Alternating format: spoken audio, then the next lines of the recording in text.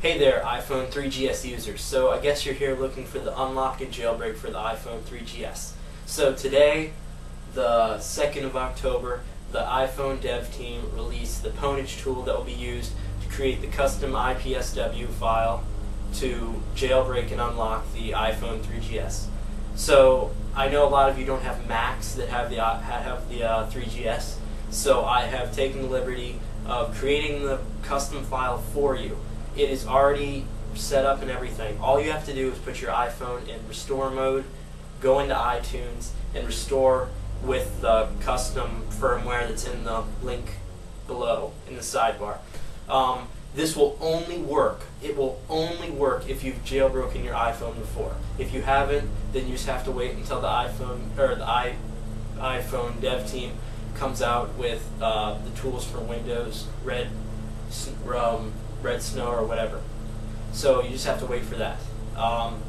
For those of you that say this doesn't work, like I said, you have to follow the instructions. You have to. This is the jailbreak for the 3GS. It is from the dev team, because a lot of people were saying, well, that's not from there is no unlock or there is no jailbreak for the iPhone 3GS or for any of them. Well, there are. They just will only work for Mac.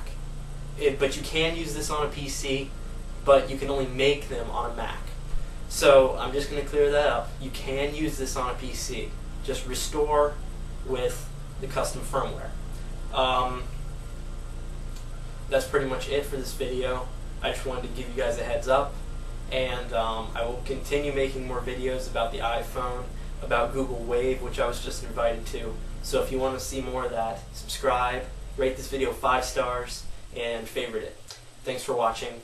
Goodbye. One thing I forgot to say, if you're trying to unlock your iPhone 3GS, what you do is after you restore with the custom firmware down below, go to Stadia and install Ultra Snow. Then your iPhone should be unlocked and jailbroken. Thanks for watching. Remember, 5 stars, favorite. Thanks.